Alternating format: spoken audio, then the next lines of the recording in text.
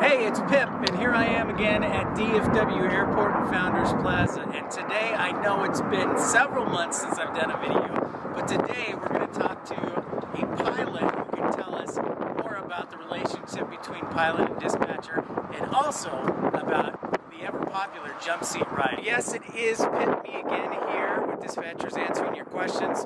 Unfortunately, Morgan cannot join us today because he's pregnant. Well, I mean, his wife is pregnant. And so he is doing the right thing by taking care of his wife, and then he's probably gaining all the sympathy weight as well. But I've got something even better for you today. We're going to talk with one of my good friends who's actually a pilot, who's been a captain and is now a first officer at a major airline. So without further ado, let's switch it up and talk over, and there he is, First Officer Mark, formerly Captain Mark. Captain Mark, actually First Officer Mark. See? I only know him this way. I actually worked with him at a regional airline, and so we had the opportunity to work together as both me as a dispatcher and him as a captain, and work together. So we're going to talk a little bit about the pilot-dispatcher relationship, and of course something I get a lot of questions at about the jump seat ride or your fam ride that you do. But first, let me tell you, or I should say let Mark tell you a little bit more about himself. I am a first officer at a major airline flying Airbuses. Used to be a captain at a regional airline flying Embraers mostly. Who is your favorite dispatcher? Oh, obviously, Dave Hastings, the man. Thank you. Always gave us the fuel we needed, was on top of the flight plans. He looked out for weather, never filed us through a thunderstorm once. Appreciate it. That's a great record. So how long have you been call it a professional pilot? Oh, depending on your definition, as long as 14 years. 14 years. If you include flight instructing. I've been working in the airlines for 11 years now. Right on. And you love what you do? I do. It's surprising. I find this job has a better home-life balance than you'd expect. Pilots obviously spend a lot of time on the road, but the dirty little secret is we also spend a lot of time at home. So it's, or you can call that the clean little secret. All right. Well, I know there's a lot of questions people have. I know I've gotten messages from people, but so we're going to focus the attention on you though, First Officer Mark. One of the questions I think a lot of people have is, tell me, in your experience when you were a captain, what was your relationship with a dispatcher, and how do you guys work together, and how did they help you? On a normal day when everything is running great, the dispatcher basically does all the research, all the planning, everything to make the flight run smoothly. And there are cases where things come up where we have to make a phone call and we get on the line with the dispatcher and ask for some additional fuel or ask for a change in routing. There could have been a change in the maintenance status of the aircraft, which could require a change to the flight plan. So what happens, how would you best describe the dispatcher-pilot relationship, and how would you best describe a dispatcher in your eyes from a pilot? Dispatcher is like the manager on a baseball team. You don't see him out on the field, but without him the job won't get done.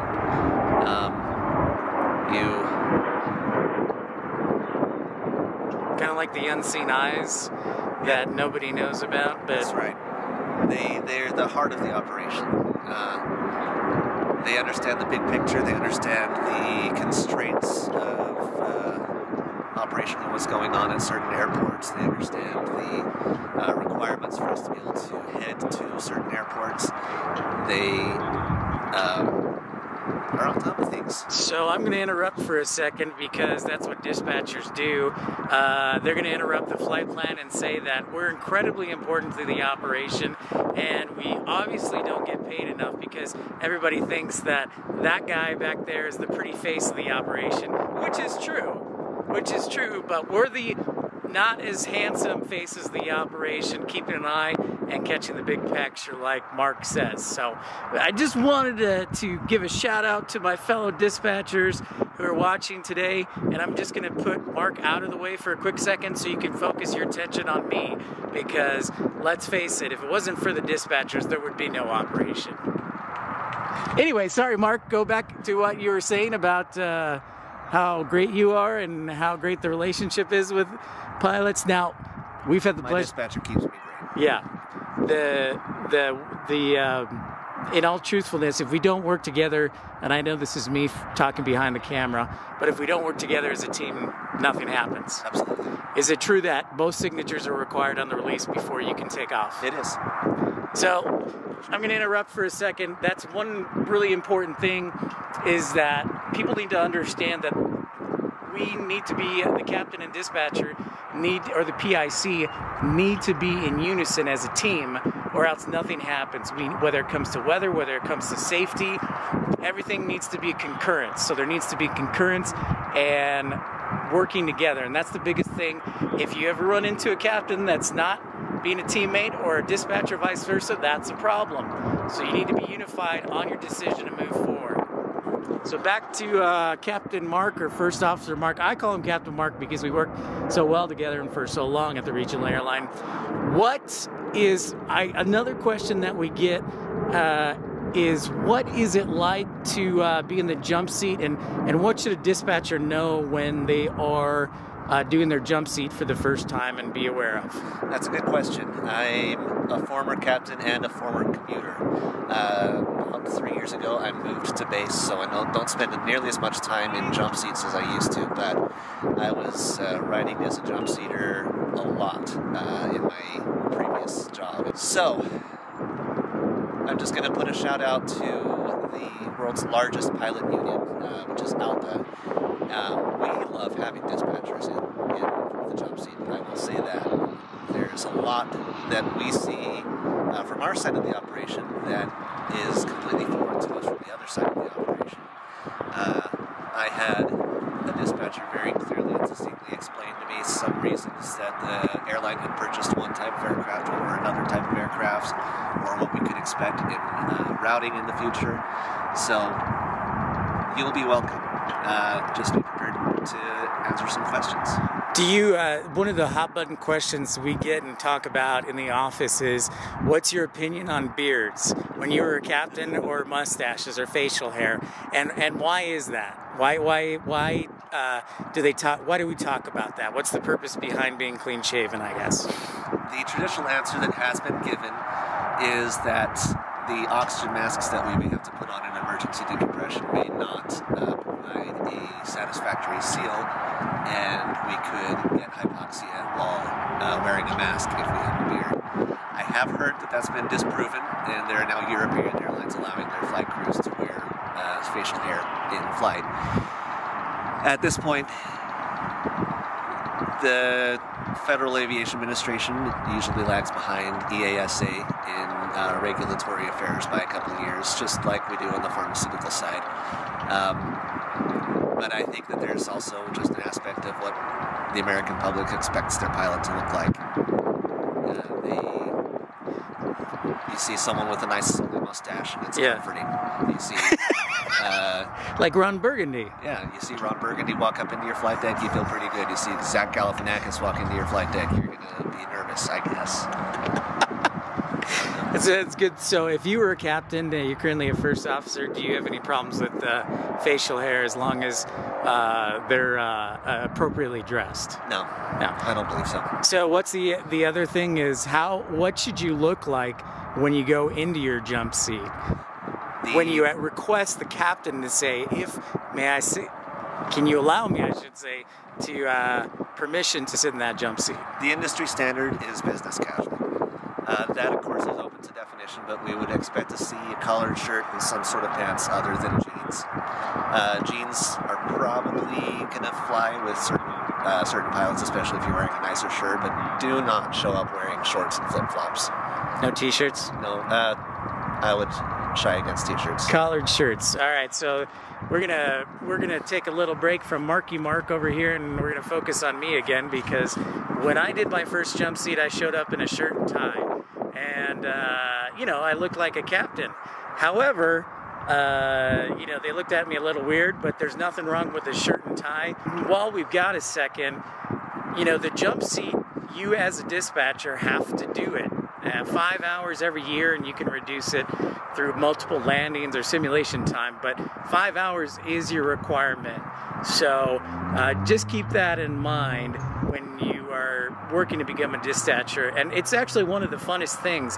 As you'll see, you can see the universe and the world from a whole different perspective. Instead of outside the window, you can view out the flight deck and see what the pilots see, which is a really cool opportunity. But you also get to learn more about what they do with their job, gain greater respect and understand what they're doing, because they're doing performance calculations, they're making determinations on weather, and so it all plays a crucial role to do your FAM ride.